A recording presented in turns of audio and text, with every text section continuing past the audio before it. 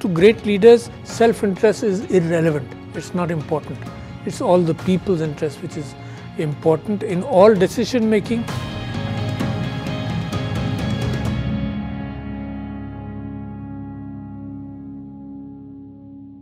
He makes a very good statement, and I've marked it actually. He makes a very good statement, and he says that never fail the people. He says that running a huge country puts a huge responsibility on the leadership. Very important. That's what I feel personally. Actually, to great leaders, self-interest is irrelevant. It's not important. It's all the people's interest which is important in all decision making and of course implementation and the vision and the goals and the strategy. In everything the people take priority.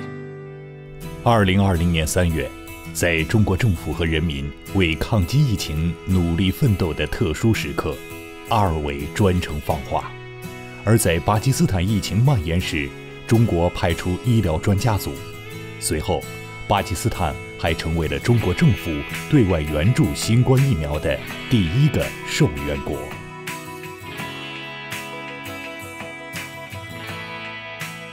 We were very sure that the way the People's Republic of China has organized itself, the leadership of the Communist Party, People's Communist Party of China, the leadership, President Xi, has played a unique role in the world.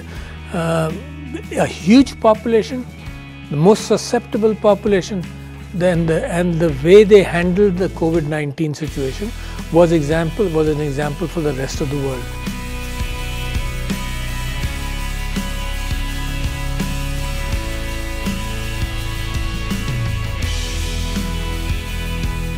在阿尔维看来，习近平主席领导中国人民经过持续奋斗，到2020年底如期完成新时代脱贫攻坚目标任务，这是了不起的成就。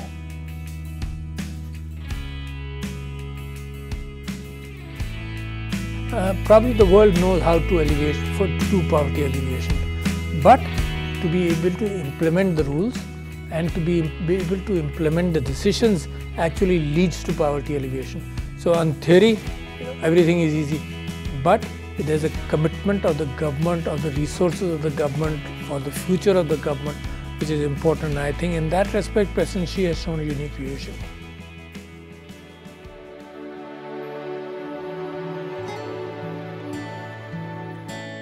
Zheng He, who was the most famous admiral in Chinese history, and he went around up to Africa, and they did not conquer but traded. President Xi considers the fact, and the people of China consider the fact, that the long history of China is a cooperative history with the world. The world must cooperate and needs to cooperate. It cannot continue in a unipolar situation or ignoring the rest of the world. It can't happen. We have to cooperate. Which President Xi communicated was the fact that the world needs better cooperation, better understanding, more peace, and without sacrificing the interests of the people.